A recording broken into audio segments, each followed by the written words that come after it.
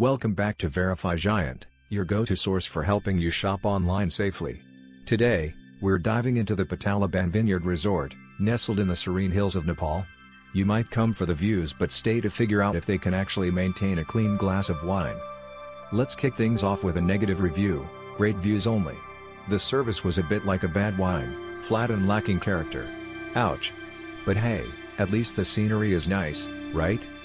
Now, onto the positive note. The sunsets were breathtaking and the wines delightful. Perfect for a romantic getaway. Okay, I can see where the charm lies.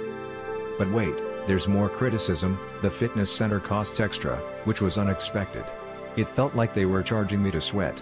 Talk about hitting below the belt, or should I say, below the squat rack?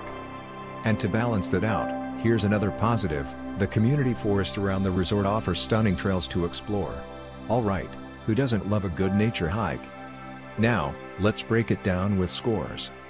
Location: surrounded by green hills and vineyards, it's a scenic paradise. Score: 7 out of 10. Room quality: rooms are cozy with balconies, but some lack adequate upkeep. Score: 5 out of 10. Facilities and amenities: the fitness center is extra, and there's a limited pool. Score: 4 out of 10. Food and dining: the wines are a highlight, but options can be limited. Score: 6 out of 10. Cleanliness: some reviews mentioned cleanliness issues, which is a big no-no for me. Score: 3 out of 10. Wi-Fi and connectivity: decent Wi-Fi, but a bit spotty in some areas.